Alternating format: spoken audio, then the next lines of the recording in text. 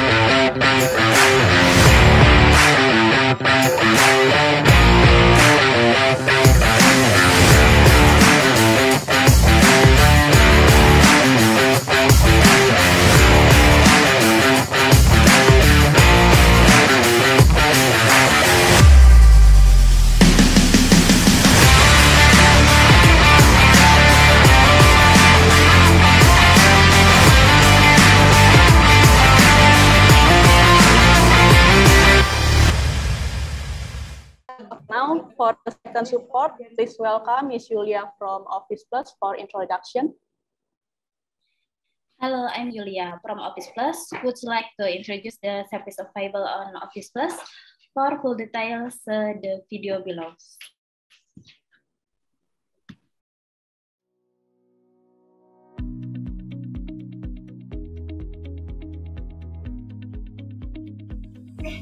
Cari tempat kerja untuk bisnis baru kamu. Tenang aja, sekarang ada Office Plus yang siap untuk memenuhi kebutuhan kamu.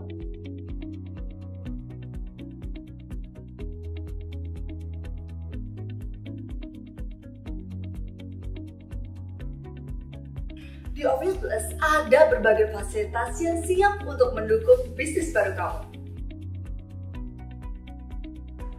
Di Office Plus ada banyak fasilitas yang sesuai dengan kebutuhan kamu, seperti coworking space, private office, virtual office, workstation, meeting room, dan masih banyak lagi. Yuk cek di www.sewa-kantor.com sekarang juga.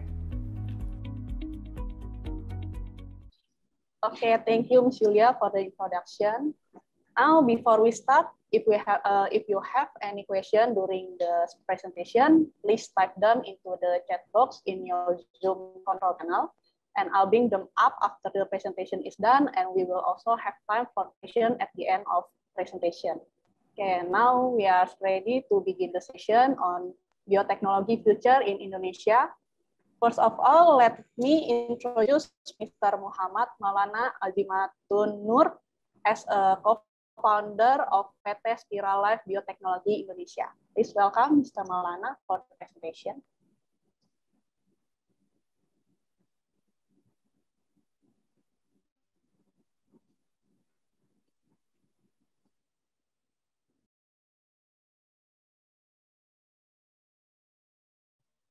Thank you. Yeah. Can I share screen my presentation right now? Yes, can. Okay. So we'll begin. Yes, thank you for the time. This is me, Maulana Azimatun Nur. I am a co-founder of Spiralife Biotechnology Indonesia. In here, I will be presenting about the biotechnology sector with special focus on microbiology. And later on, my CEO, Mr. Amak Yaqoub, will be following the presentation about the startup or the economical value. Okay, in here, why biotechnology is attractive recently and will be more attractive in recent years, because if we see from a recent century, actually this one, as you can see in the picture, is from Egypt era around 2400 BC. This is about the bread and beer manufacturing process, and it's very old. And they were using yeast to produce bread and beer manufacturing. It's very old, and it's very old technology, and it's already known by human being. So it's, for the biotechnology itself is very sustainable, and it is very environmental friendly compared to chemical products, and also it's very effective. Very effective. For example, for pharmacy products, if you compare the products to the chemical products, so the products from biotechnology is more effective. Let's say if we take astaxanthin from hematology foods itself, is very effective compared to astaxanthin produced from chemical process. And also it has wide range of the products, very large products, and also last, it has more safe for health. For example, if we use products for cosmetic compared to chemical compound, it is healthier. And if you see the left side of this presentation, you can see that the start point of the biotechnology development were from 6,000 BC is brewing products, and moved to 1940s is about industrial production of antibiotics, especially uh, World War era. They use like penicillin to produce in a large scale production, and move until now is still moving and is still enlarging and is very attractive. So why we choose microalgae compared to other microorganisms? There are bacteria, fungi, yeast, plant cell, animal cells, as you can see in here. And they were they only can be used and only can be seen under microscope. So why use microalgae? Because it is easily cultivated in an aquatic medium, and also it need less water than terrestrial crops, and also they can be cultivated in seawater or maybe brackish water, even in wastewater. They can be cultivated everywhere in the aquatic medium, and also it can be cultivated on a non-arable land. For example, in Saudi Arabia, in Israel, they can use like a desert land to cultivate microalgae, or even in Indonesia, if you have like a non-productive land, you can also use that to produce microalgae. And also microalgae have a high growth rate because you can harvest it normally in 10 days, more or less, and then they can be harvested continuously. For example, every day you can harvest it, and also they require around 1.8 CO2, 1.8 kilogram CO2 to produce 1 kilogram of the biomass. And the next one is the sustainability of the production, because it is more suitable if we produce it in a tropical country compared to, for example, a subtropical country, or even in Europe, because they have 4 seasons. In Indonesia, we only have 2 seasons, like dry and wet. And if every year the sun is rising very nice. And also last one, it has very wide of the products, and I will show you some of them for the products later on. But about microalgae. So microalgae is like a single cell of like microorganism, as you can see in the left side of the slide. Under microscope, around 30 micron until 100 micron.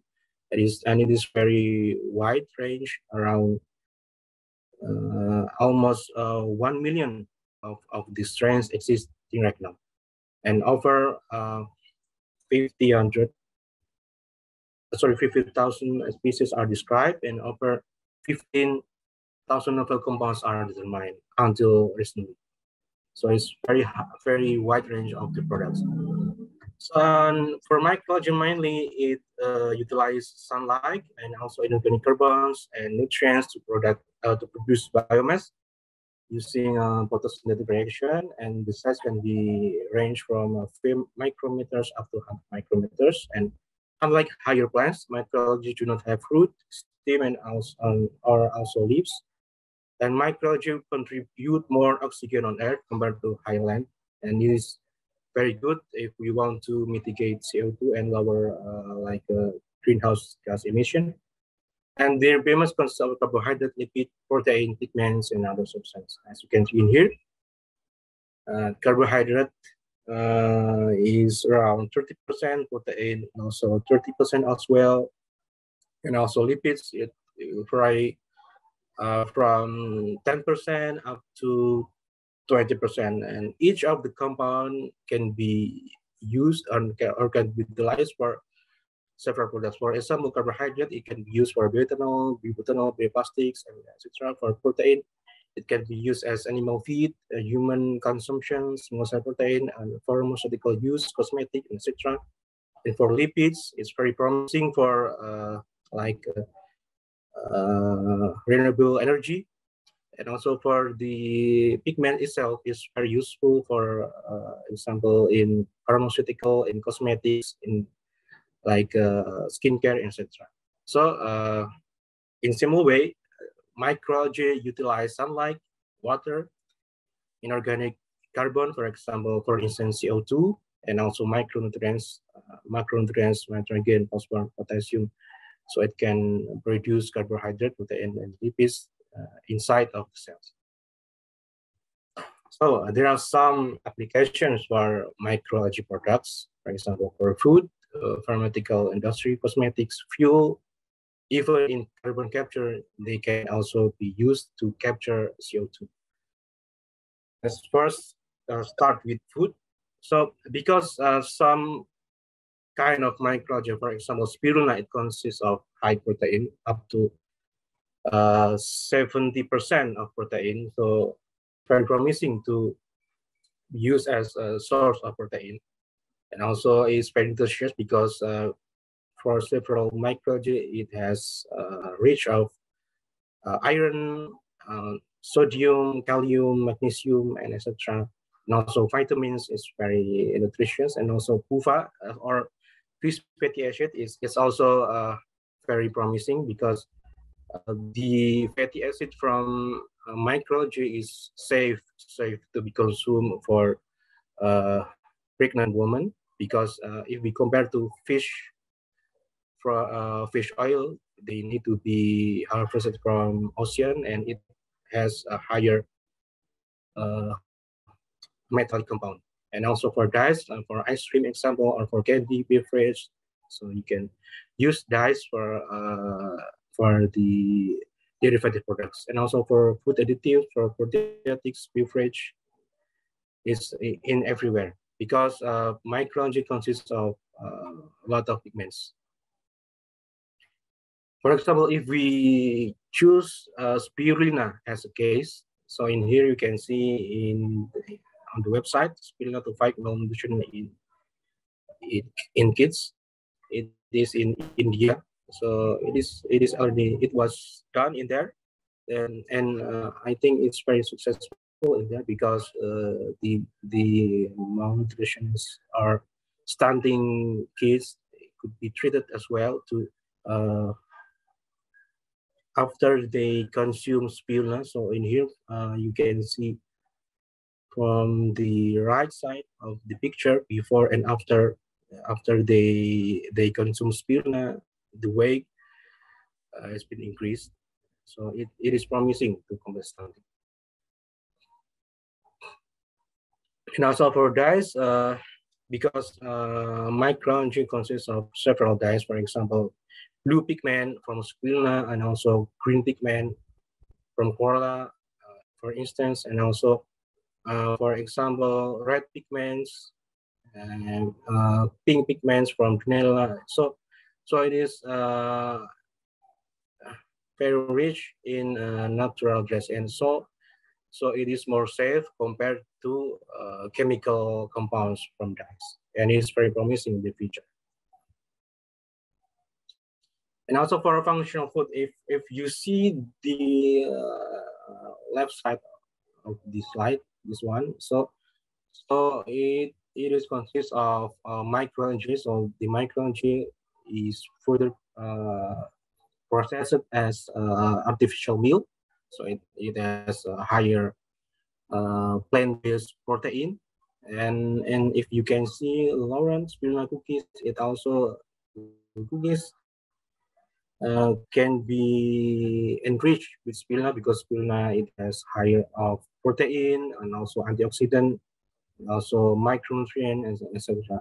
And this one, yeah, this is actually our recent developing products. So this is spirulina latte. So it's very delicious because spirulina can be added into coffee latte. And also this one, it is very popular in Japan. So Euglena is kind of microalgae. It can be used as additional functional food in a cookie, and also they give it to children in Bangladesh to combat malnutrition as well. And also this one, it is from Netherlands, so they enrich the chocolate with spirulina. And the last one, this one, the lower one, it is from India. They enrich the noodles with also spirulina because it's very healthy for our health, for our body. As you can see from the nutritional facts, this is spirulina. So it is around 60 until 70% of 70% of protein. This one, and also it consists of beta carotene, vitamins, zinc, even calcium. They contain a lot of calcium, and also picosan is the most valuable compounds from spirulina, because this one can be used as antioxidant. Like this one, the cookie, it can be enriched with spirulina as well. And let's move to pharmaceutical. If you can see in the left side, this one, it is fucosantin. Fucosantin products from diatom from microalgae. It can combat like diabetic person. So it's very important to burn fat and also support weight loss and promote healthy metabolic rate. And it's very promising. And also fucosantin itself is very promising as anti-obesity, anti-cancer, antibacterial, antioxidant, and inflammatory, and curing anemia, asthma, and some of microalgae, for example, Dunella, it has rich of beta carotene, because beta carotene is a derivative product of vitamin A. So it's very promising there. Like this one for pharmaceutical application. So spirulina can also be used for bronchial asthma. And also for this one, it is from it's from a journal. So it can be used as therapy for cancer. And also as antioxidant, for example, astaxanthin itself, it is from Haematopus bovialis. It has 6,000 times compared to vitamin C, this one. So if you take just one or maybe 10 microgram of astaxanthin is equal to 1 gram or more of vitamin C. So it's a very promising, and also it's very expensive out there because of the promising of antioxidant in astaxanthin. It's also from micronutrient. But if you compare this one with the chemical compound from astaxanthin, it will be not more like this. And also it's from, I took this one from a journal, like vitamin K, and this one you can also read it further, charging vitamins for human health. And also for cosmetics, microalgae can also be used as a compound for anti-aging, sun protection products, and also for whitening. This one is from France, Estee Lauder. So they use microalgae to add in their cosmetic product. And in Indonesia, if you heard before Mazaya, they use astaxanthin to enrich their products as well. And this one is from a journal that microalgae is very promising for cosmetic industry. Okay, let's move to renewable energy source like bioethanol, biodiesel, biocrude, even aviation biofuel. In Japan right now, they are currently researching about how to produce aviation biofuel from euglena. It's kind of microalgae because it has rich of hydrocarbon, and also in Europe they use Botrytis brownie because it has rich of hydrocarbons, and can be converted to aviation biofuel. And for biopolymer as well is very promising because microalgae strains can produce polyhydroxybutyrate, and it is very sustainable. But this one, it has a lot of challenges because the biopolymer or polyhydroxybutyrate has very much low content compared to other plant-based source. But if we compare to bacteria, for example, it is cheaper because microalgae only use CO2 and also micronutrients. Compared, if we use bacteria, we need to add substrate, for example, glucose, and glucose is expensive.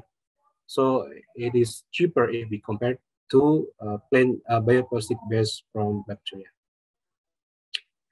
And for the future, because this is under investigation, of course, it will not compete with food source, for example, corn, cassava, and etc. that we can find right now in the market. So if you see that the bioplastic right now, it is made from food source and it is not sustainable. And also for source, this one, if you if you are experiencing about the animal source, for example, fish, some of them use spirulina to enhance protein compound. As you can see in the left side, this one, it has rich of omega-3 and also high carotenoid, high kufa, and also pigmentation, and also even for chicken, it can enhance growth, metabolic, and for the egg, it will enhance the DHA, EPA, and also in meat, it can enhance DHA as well. And for cow, it will increase the yield of the milk and more energy in milk and more omega-3 fatty acid in milk, and also enhance metabolism. And so on and so forth. And for pet feed, maybe you know that some feed for cat, they also use spirulina to increase the flavor, increase the odor, and etc. So it is promising even for feed source. But if we want to make it more feasible, make it more cheaper, we can also integrate the cultivation with wastewater. For example, this one, I took this one from my published paper in 2018. So the concept is using wastewater, for example, palm oil and effluent to cultivate microalgae, and for that we can use the biomass as some products, for example, biopolymer, biogas, even biodiesel, bioethanol, and fertilizer, and also we can spread the valuable compounds, for example, PUFA, pigments, vitamin, protein, etc. We will have two benefits in here. First, we will have this kind of products, and also for the wastewater, it will have lower toxic compounds. For example, the biological oxygen demand, chemical oxygen demand will be lower, so it can be safer to be to be dumped in the lake, for example. So, yeah, you can find the paper in here, and then also this one is the last paper from my research. And here I also use palm oil milk effluent to produce glucosamine and also lipid using emission diatom and also technology as well. Even in CO2 mitigation, as I mentioned before, that 1.8 kilogram of CO2 can be used to produce 1 kilogram of biomass microalgae. So it can be used to combat climate change. As you can see in here, this is a startup in Mexico. They use microalgae in populous place, like very high CO2 pollution in here. They absorb CO2 from car, etc. And it is 10 up to 50 times higher than terrestrial plants. And also this one, this is in Morocco. So this one is microalgae. It is integrated with cement plant, this one.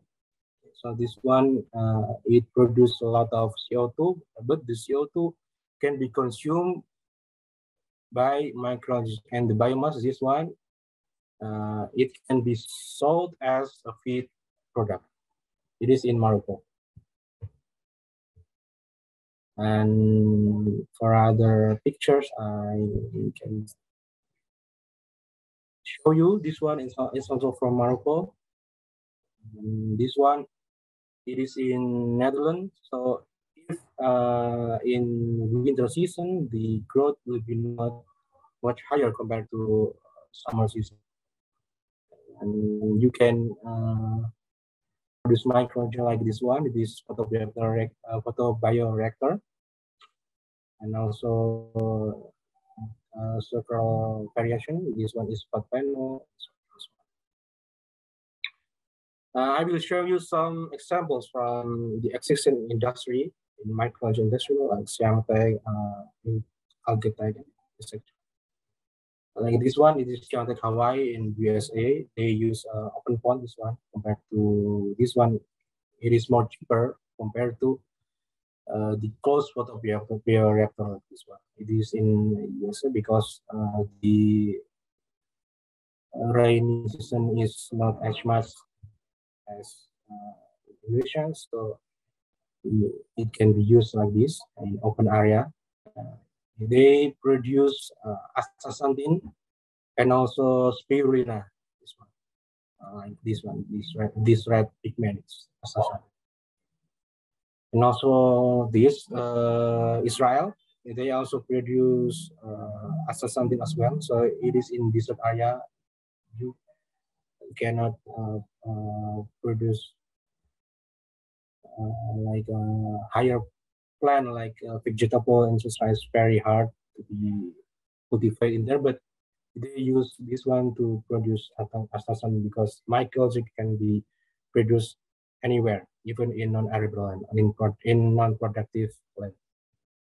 And also this one it is in Australia. They produce beta carotene from Dunia Liala Salna. So this one in an open lagoon, open pond, and it is very rich of beta carotene.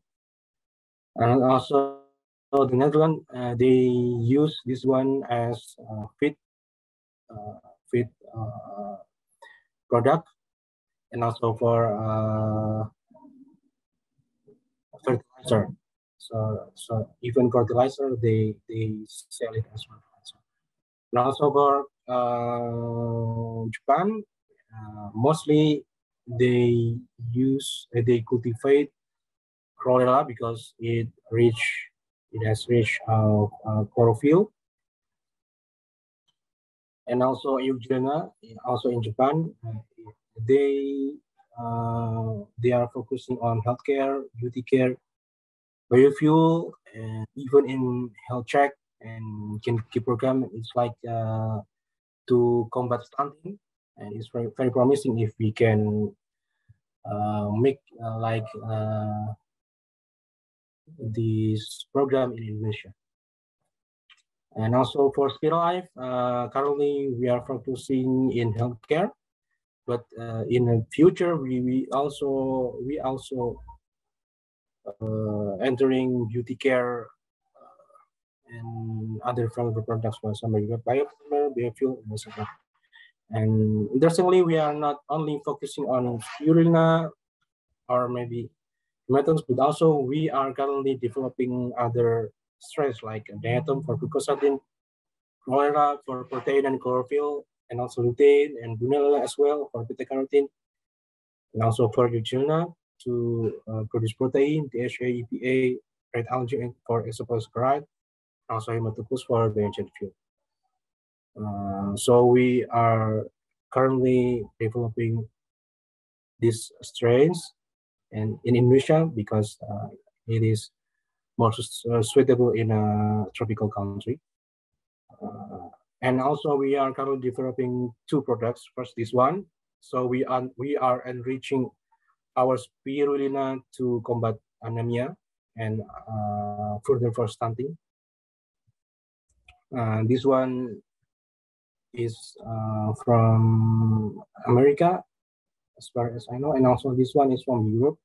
They use spirulina and also enrich the spirulina with iron to combat anemia. As you can see in here, if we take 10 grams of spirulina, enriched spirulina, so it will be 40% of the daily value. This one, this is zinc, 40%, and also for the vitamin B2, even for vitamin A, it has 70% of the daily value if we consume 10%. Compared to the competitor, for example, this one, SP2, it is from America. They are they are informing that their product can be used to cure anemia because nearly 20% of their iron, but in our product 40%, 2 times higher compared to the competitor. And we are currently processing the patent for this product.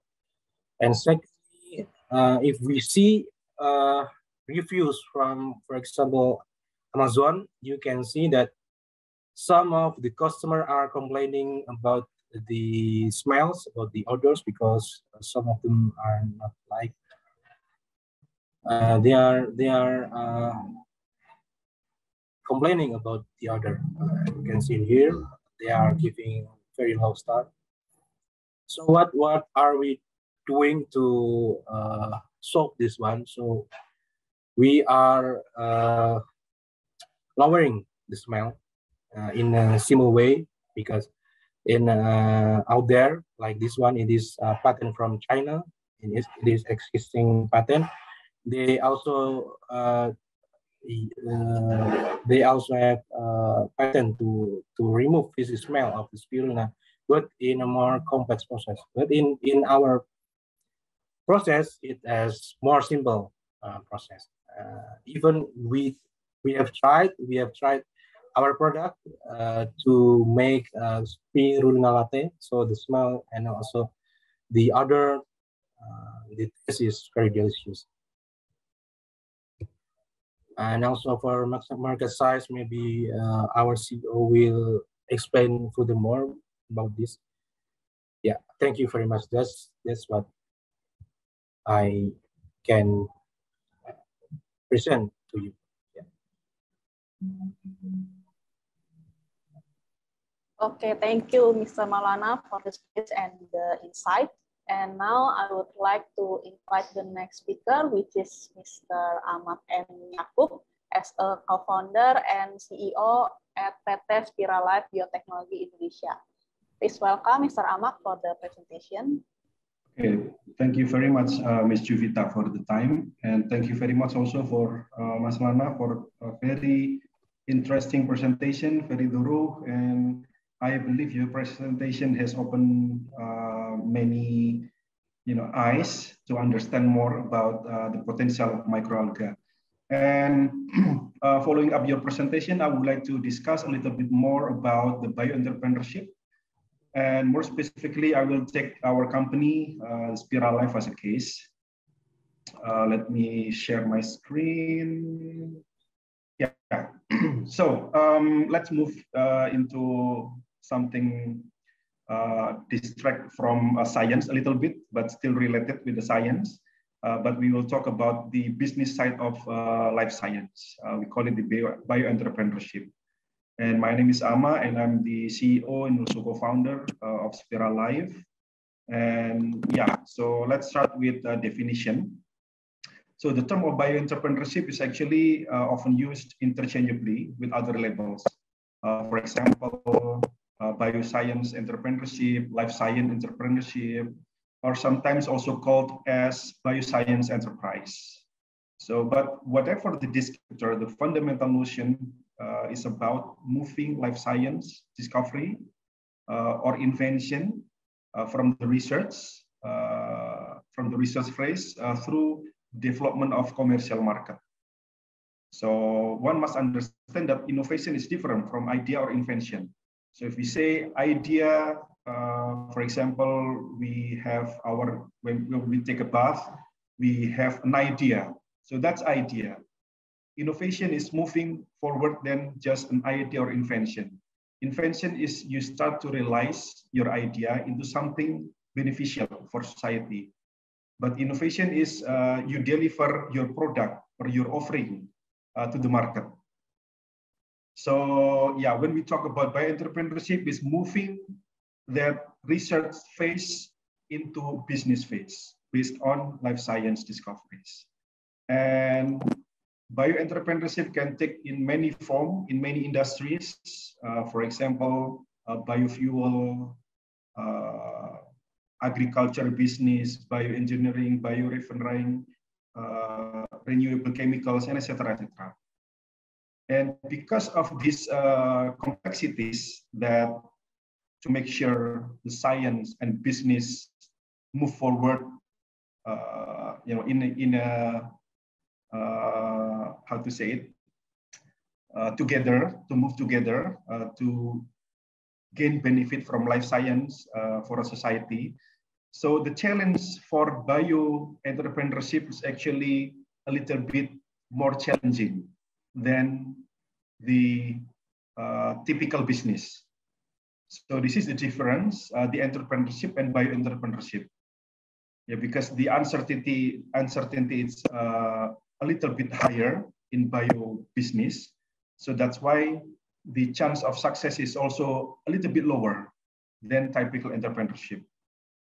So for instance, the bioentrepreneurship is significantly different from IT-based startup in terms of regulation, for example. In IT-based startup, maybe you do not need to worry much about the ethical committees when you're starting a startup, when you're starting a business. But for biotechnology, you need to get approval from ethical committees, for example, FDA in the USA, or in Indonesia is BPOM, BPOM in Indonesia. And also it takes more time and also capital or money to build a biotech business. So that's the hardly truth. And learning from our case, although Spiralife was born in 2020, our research and development have been evolving since 2010. So Maulana's research is started like 1 decade ago. Throughout this time, we can just release the company, or we can just, to make Spiralife come to being in 2020. It portrays how complex to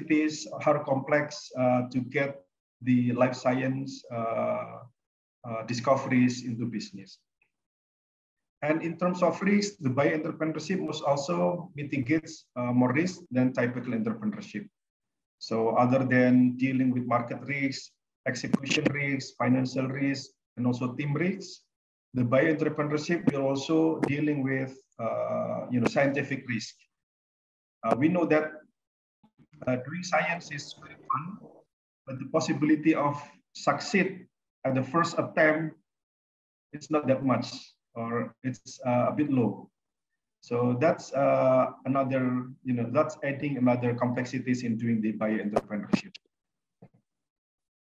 And that's why, like I mentioned previously, the chance of getting success in doing bio-entrepreneurship is quite low. There is a research from Christensen in 2005, and also some other researcher agree that only 1 in 5 new products idea are commercialized.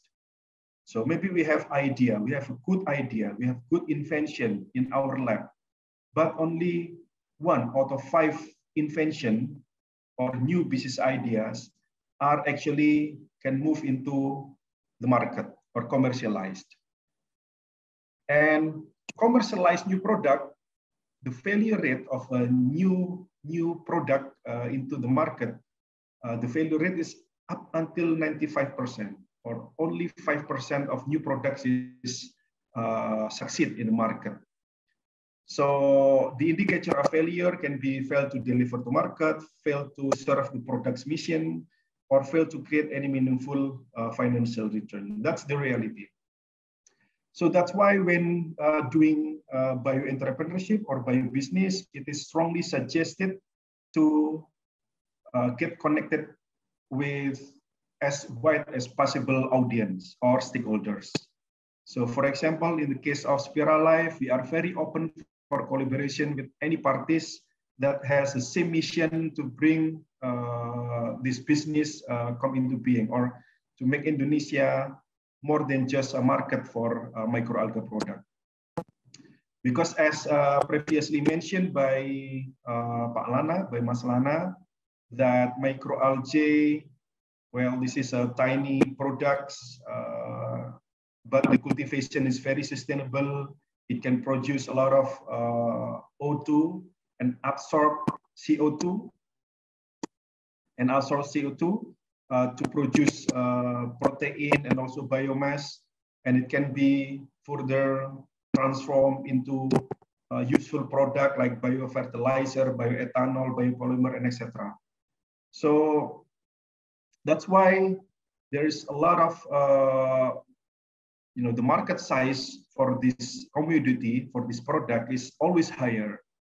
Pak Lana already mentioned a little bit about the market size and also the trend.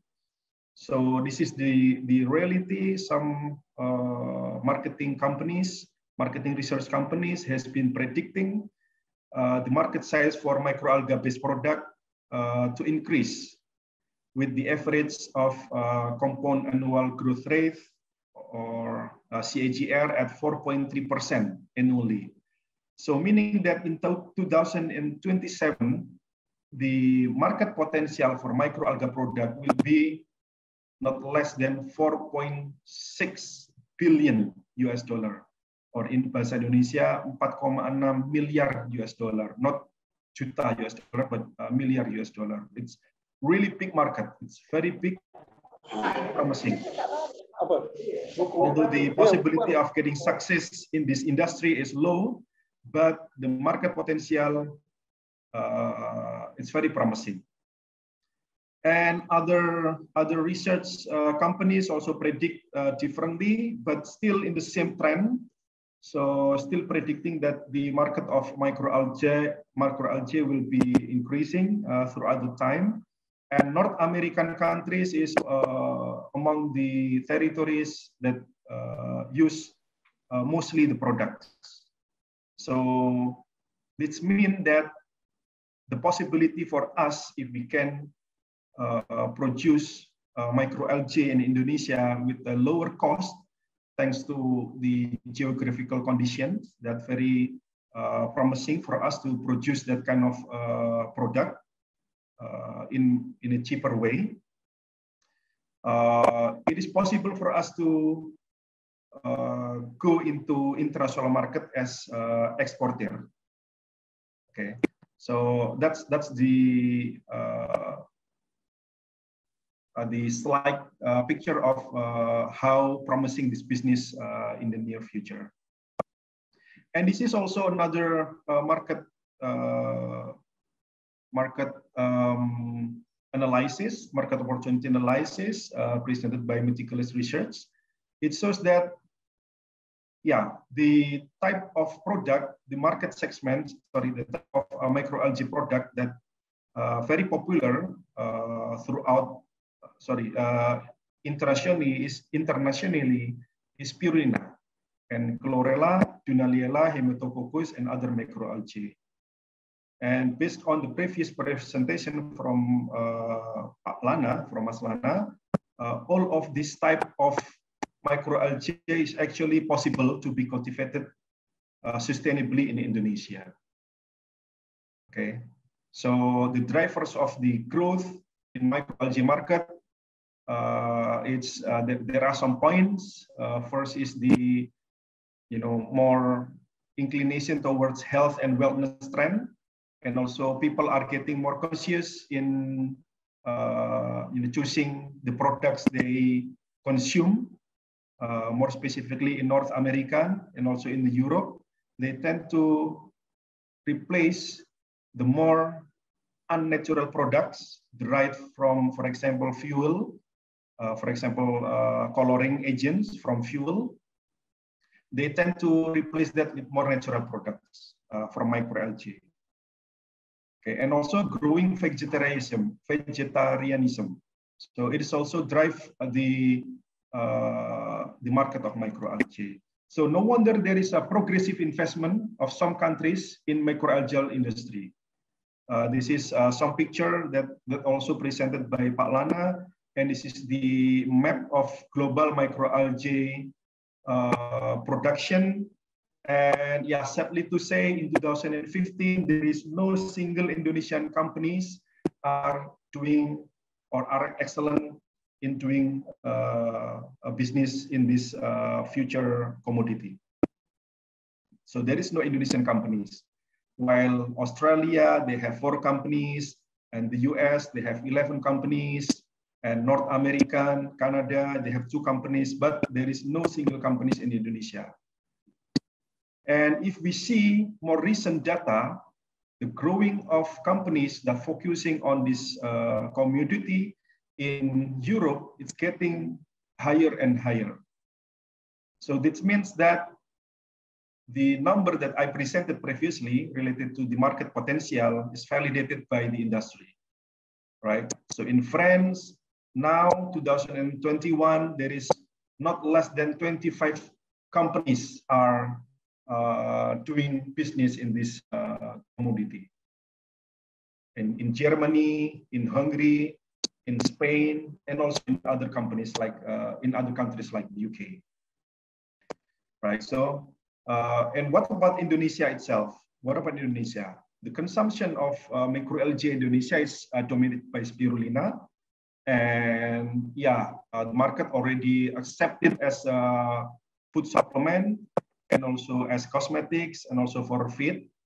And sadly to say that our existing consumption is dominated by imported product from the US, Japan, and also China, and from India, with approximately volume 25 until 27 tons per month.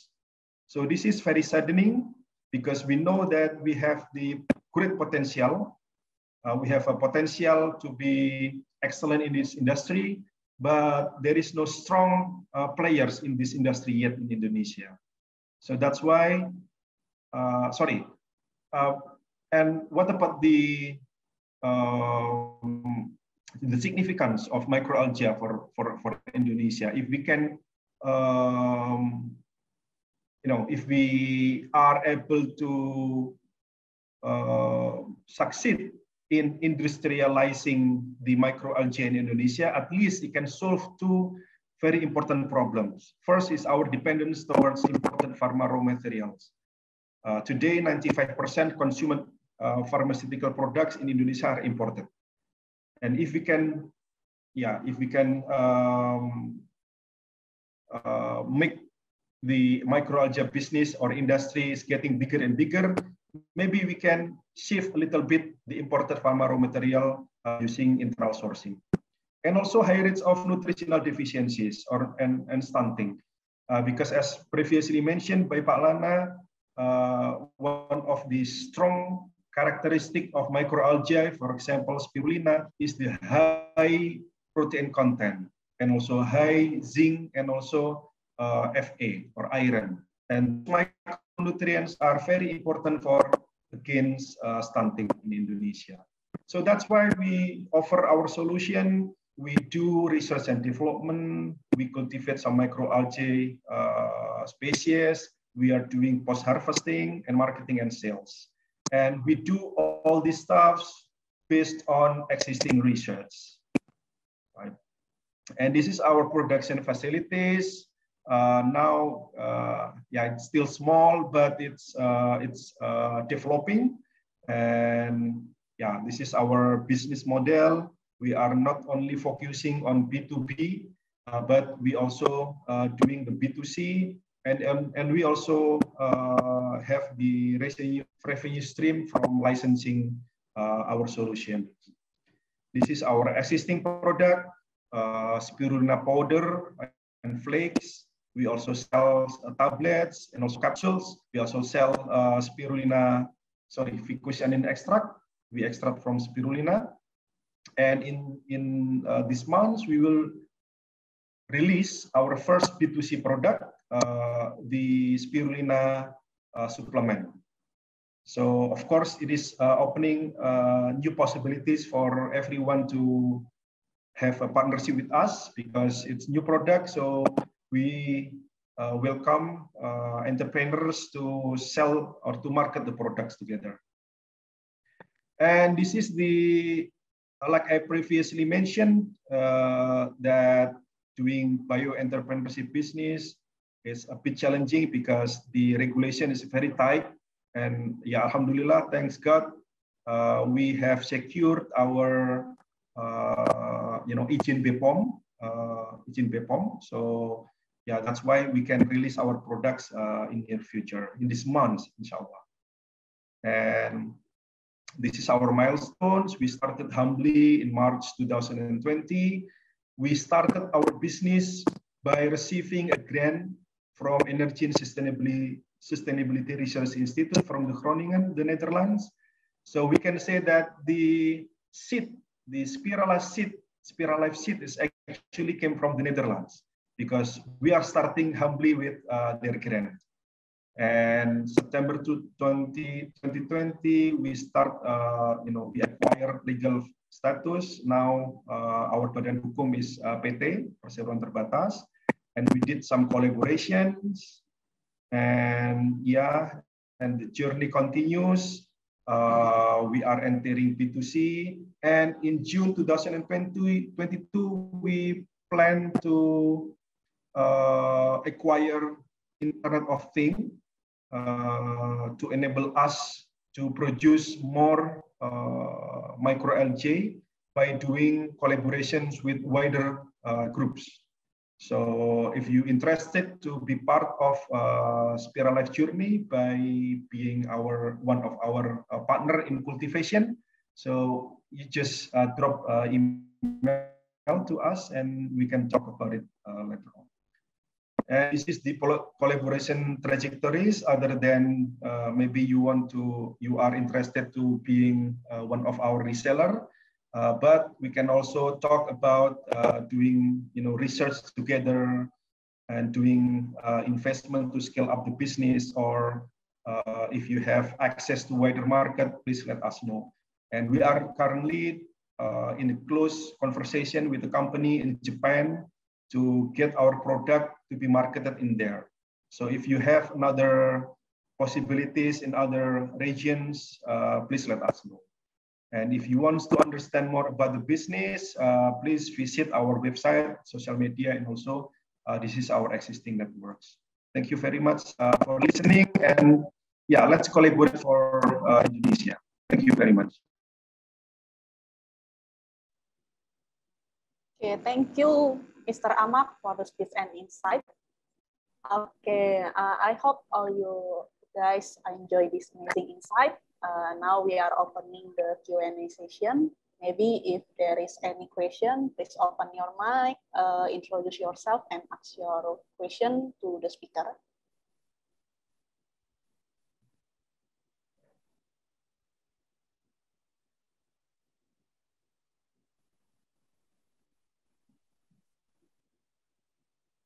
Okay, maybe Adi Susanto.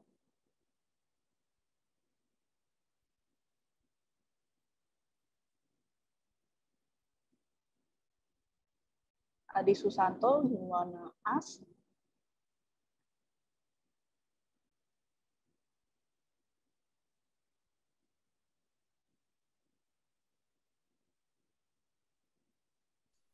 Halo, selamat siang.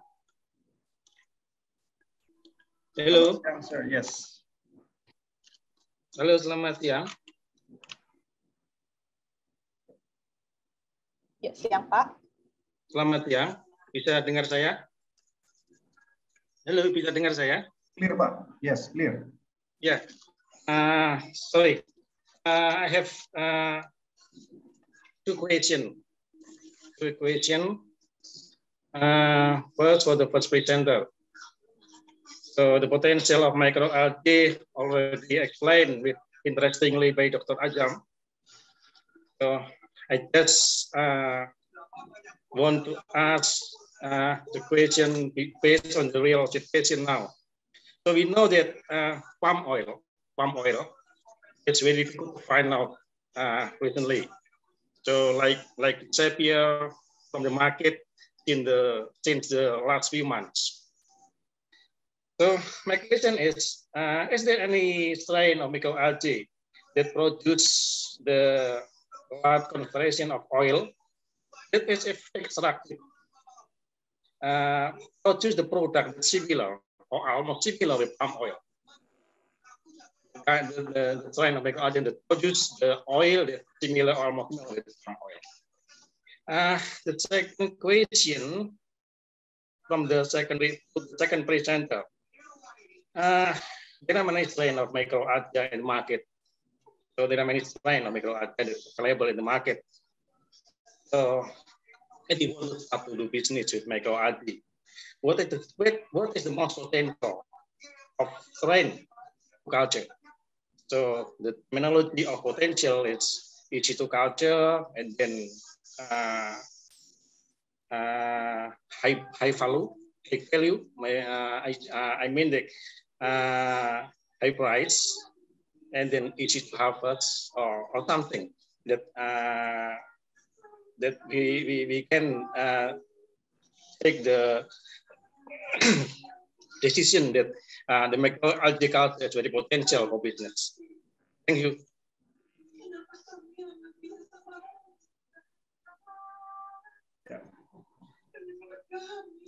Yeah. May I answer the question? Yes, please, Mas. Yes. Thank you for the question. First, as I mentioned before that microalgae can be utilized and or can be cultivated in palm oil milling effluent. There are some strains that have higher oil content, more than 30% chlorella. The properties is almost similar to palm oil because the C17, the palmitic acid, is dominating in there. But sorry to say that the price of the downstream processing is much higher compared to when we are producing palm oil itself, because the harvesting costs and also the drying costs, the extraction costs are still high out there. So that's why it's not feasible if we produce oil from microalgae. That's the main obstacle as well. If we are talking about biofuel from microalgae, it's still not feasible because the downstream processing are still is still high. Thank you. That's for my question. That's for my answer.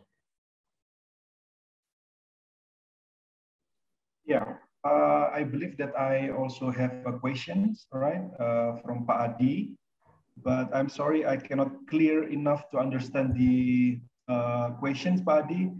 What I understand is what is the most potential culture or cultivation or what, Pak Adi?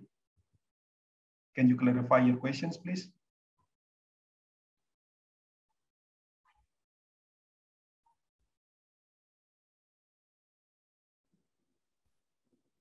Okay, maybe you can unmute your mic, Adi.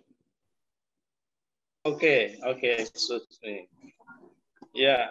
So the second question, what is the most potential microalgae? What is the most potential microalgae to culture if I want to do business? Okay. So the most potential, I mean that easy to culture, and then high price, then easy to harvest or something like that. Okay.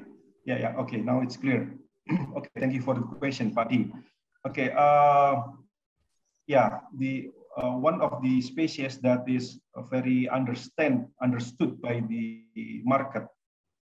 So if we talk about potential, so meaning that in my perception, which microalgae is already understood by the market.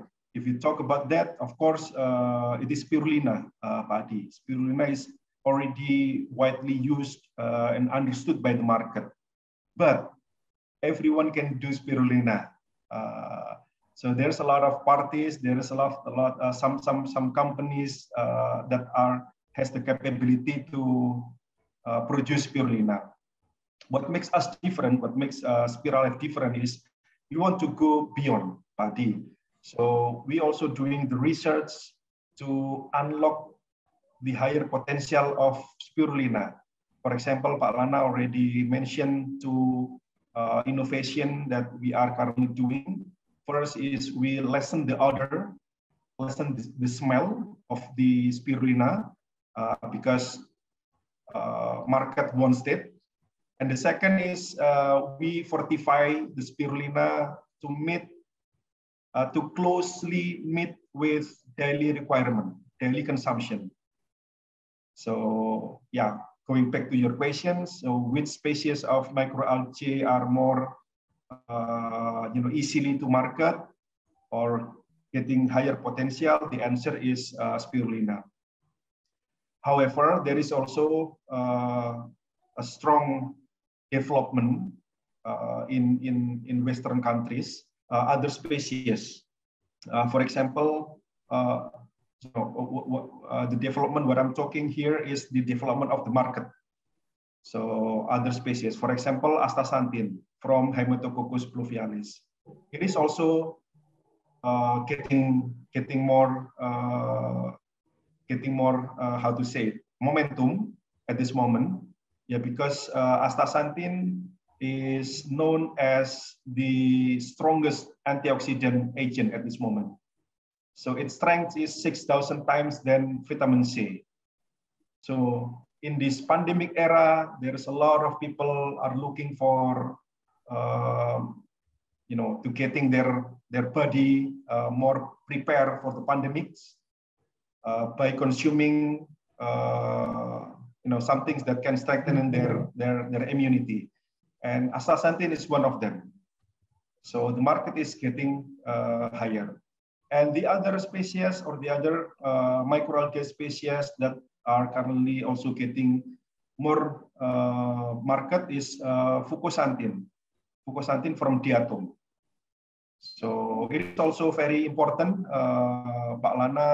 Mas Lana will explain a little bit more what is the how to say, the value of fucosanthin. And at this moment, as far as I knew, only one very strong companies are producing fucosanthin. It is the one that in Israel, and they are exporting everywhere throughout the world. So that's also opening possibilities for us to get into the business and try to ride the wave of this potential. Maybe Pak Lana will add something about fucosanthin. I will explain a little bit about fucosanthin. So this kind of secondary pigment from biatom is very promising for anti-diabetic agent. So it is very promising in like a crowded town like Jakarta or maybe Surabaya, because there are some people that high obesity potency. But currently the production of fucosanthin is coming from seaweed. As we know, seaweed it is very low growth rate. You need to wait until 3 months or maybe 4 months, depends on the weather. But if we use diatom, we can harvest around 10 days, and also it contains higher fucosanthin, around 2% compared to a seaweed. Seaweed is only 0.2%, and diatom it contains around 1 up to 2%. So it's very promising out there. And in Indonesia, I see that the fucosanthin will be booming, because last 4 years when I started my PhD, there were a lot of researchers doing fucosanthin research in Europe, especially in Netherlands, but in Indonesia they are still slow. And I believe that fucosanthin will be known further and further to combat diabetes. Yeah, thank you, Pak Lana. And one more question I interesting with Pak Lana presentation. In the presentation, you mentioned that Haematococcus is very, very promising. So the concentration of astaxanthin is almost 6,000 times than vitamin C. So is it possible to culture Haematococcus not in the big scale, but in household scale? Maybe I mean in home industry, like in home industry. Thank you. Yeah, if we talk about home industry, there are some obstacles, because we need to use some equipments, and as far as I know, is investment cost is very much high. We cannot use just a simple equipment. So I think it's not possible to cultivate Haematococcus in a small scale. There is only one big company in Indonesia. You can search a company in Kendal, Central Java. The astaxanthin is produced in a large scale, and we are now developing our astaxanthin itself in prototype scale currently. Ya, thank you, matur suwun Pak Lana, Mbak, saya kembalikan. Terima kasih. Okay, thank you Pak Adi. Okay, due to limited time, we need to end our discussion session today. Thank you, Mr. Amak and Mr. Maulana, for answering the question and for the great presentation. And it was a pleasure to have you guys in here with us. So this is the conclude the session.